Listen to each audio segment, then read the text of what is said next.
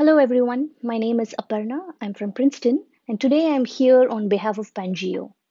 Pangeo is a community that promotes open science, that promotes scalable and reproducible science as well. It is a software ecosystem that contains a number of open source packages.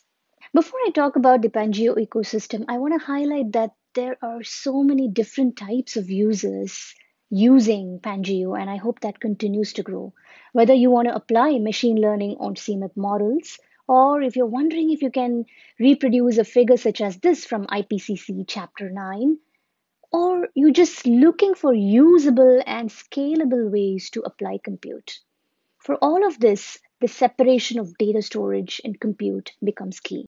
I want to focus on this figure here, which is a cloud native scientific data analytics ecosystem. There's data storage here, and the compute is separated from storage, which means you could have one copy of data and different ways of analyzing this data by different people.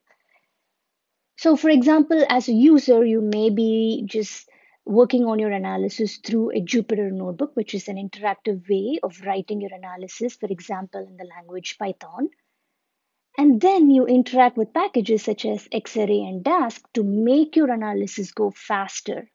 As you can see, the data provider can still support data proximate computing without actually supporting a compute infrastructure themselves.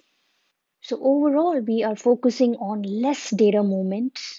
In fact, no data movement when you have object storage here and compute separated from that, which is really amazing to analyze data. It becomes more enjoyable that way.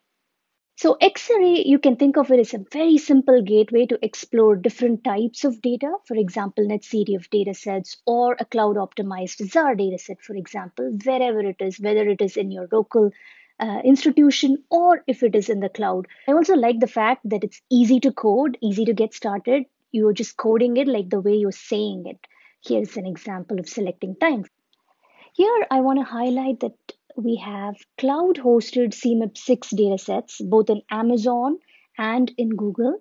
Here are the links to these cloud holdings. Also, a big shout out to every organization listed here, especially the Earth System Grid Federation and the modeling centers that produces original CMIP data, without which these analysis ready and cloud optimized datasets are not possible. So thank you. It's often also difficult to locate what type of datasets we actually need for our analysis. And that's where the intake ESM data catalogs come into picture. Here is a quick example to show you how simple a search can be and how easily this blends in with your analysis, because each of the dataset that's resulted from this search can become an Xarray dataset object in your analysis that's running in your Jupyter notebook. Okay, now that we have some basic components laid out, you will be surprised to know that with just few more lines of code, you can also run your analysis faster using Dask. So you can multi-Dask, scale it up or scale it down depending on the actual resources that you got.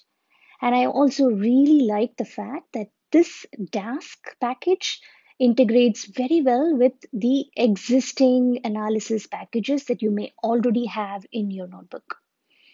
Well, I hope this was helpful. I just want to thank you for your attention and leave you with all of these pointers so you can do a deep dive and try out Pangeo. If you have any issues, please do open up a GitHub issue or start a discussion.